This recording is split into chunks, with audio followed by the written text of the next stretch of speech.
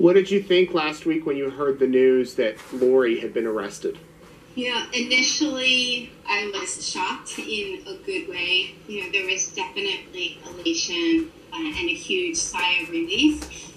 And then, quickly followed by, like, okay, this isn't the finish line. The court documents came out Friday saying that Tylee was last seen at Yellowstone National Park.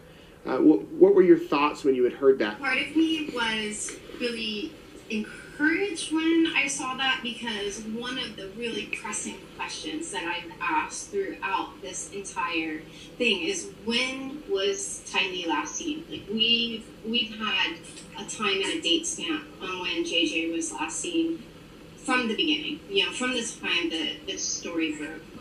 But no one has been able to say when Tylee was last seen. And so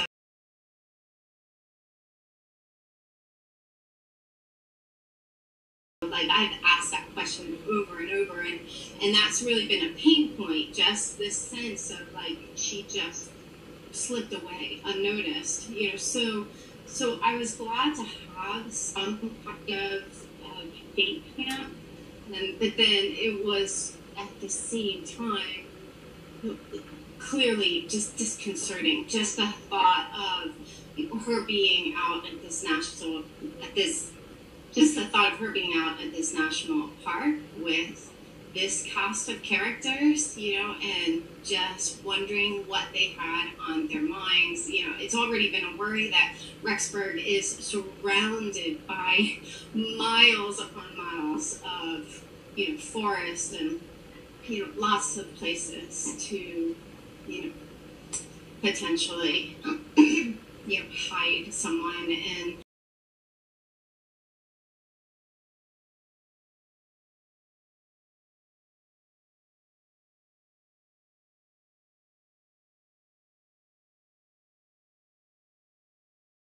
what's kind of your hope from here for the legal system? I feel reasonably confident that law enforcement is working overtime to stack on more charges. There's little question in my mind that more charges will be coming. So I know that there's a lot of pressure on them to pull together a lot of the details of this case. I know with Melanie Boudreau, or I guess Pulaski now, coming forward and admitting to her role in the shooting of her ex-husband, that's one more player that hopefully they'll be able to, shake some fruit off of that tree. But yeah, I do feel confident that more will be coming. What was your relationship like with Lori before all of this came out?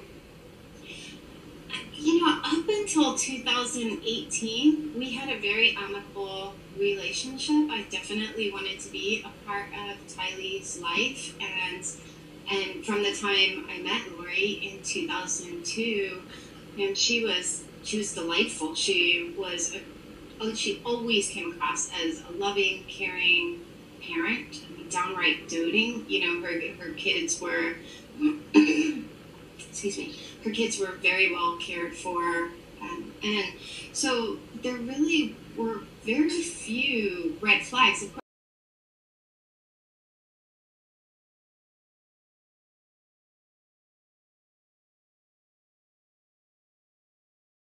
course, until 2018, when I went out there after my brother died, and that was when there were just some things that she had said that were alarming, that kind of went beyond the pale of, religious ideation she's talked about before.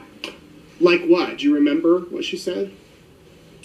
Yeah, so she was much more fixated on the end times.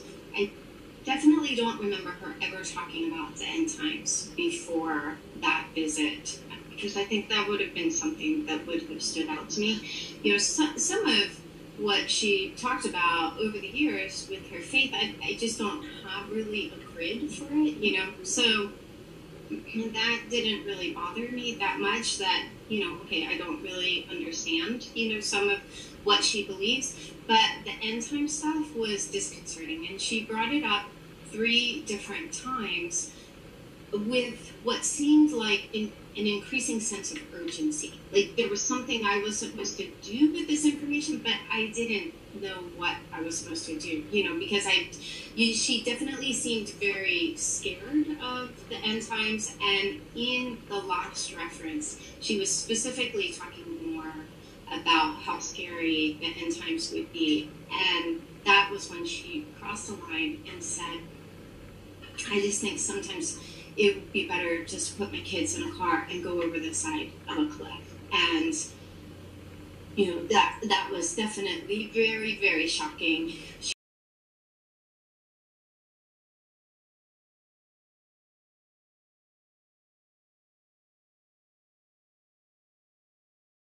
But at that point, there were already, so many stressors in our relationship that just wasn't something that we could come back from, because that's not something any parent I know would ever kid about.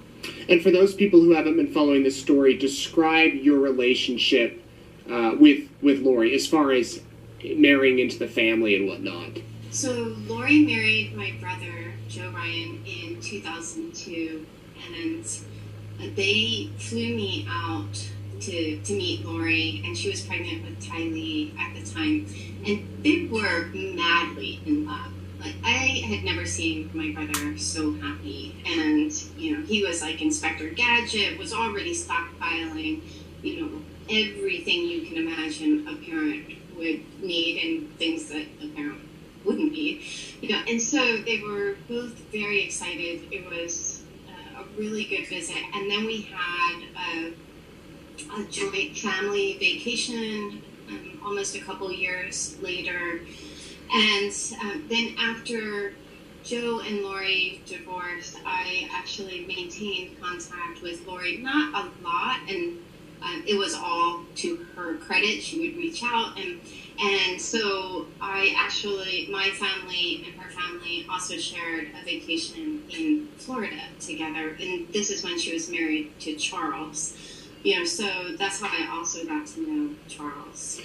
So our families definitely had a connection, and we wanted to be able to stay connected to Tylee. How old was your brother when he died, Annie? Joe was 59 when he died. I think he died of a heart attack, from what we understand. Have you gone back to think that maybe that wasn't the case?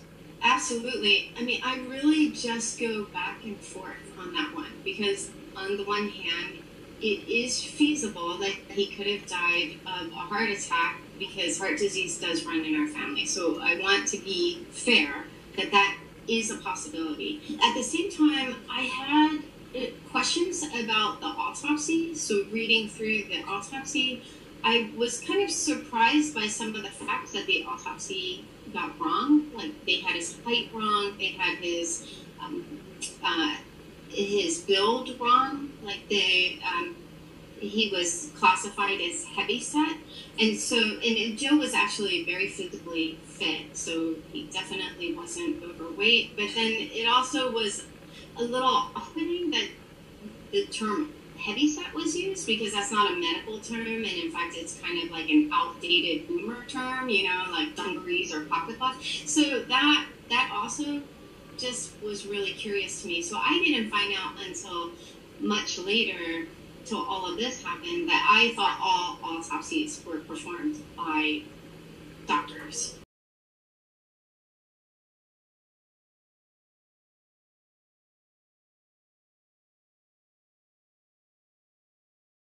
So I just wonder, when you add in the fact that they couldn't get a hold of any next of kin, Lori didn't return any of the ME's calls, which she mentioned to me later, that I just wonder if it was like, well, nobody really cares about this guy. I mean, not that they would have done that on purpose, but I do question at this point if it was just kind of a more preliminary autopsy. But at this point, it's kind of moot, because it's And they were divorced when he died?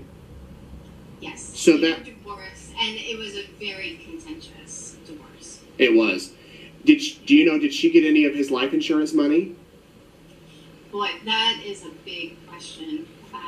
There's no question in my mind Joe absolutely would have had a life insurance policy, and there's also no question she would not have been the beneficiary. So one of my concerns, given the timing of the disappearance of the kids, and again, this is just, as I'm trying to make sense of it all, I do wonder if maybe he had it in a trust for Tylee that matured when she turned 17, because JJ was last seen the day before Tylee's 17th birthday.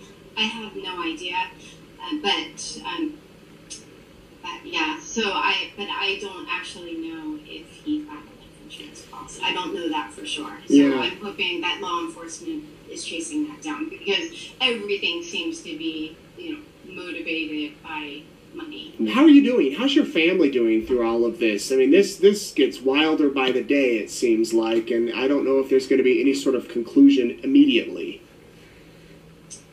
Yeah,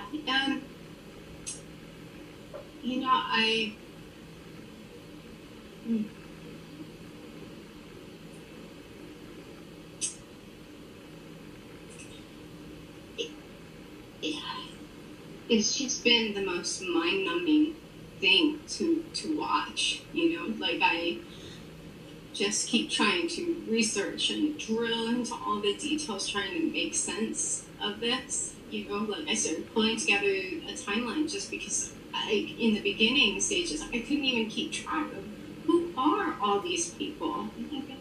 Who is Chad Daybell? Where did all these people come from? How could I have been in relationship with Lori and have not had any idea that all of this was going on? It's just the most bizarre thing I've ever seen play out, and I live in New York City. It's weird to walk by a newsstand and see my family.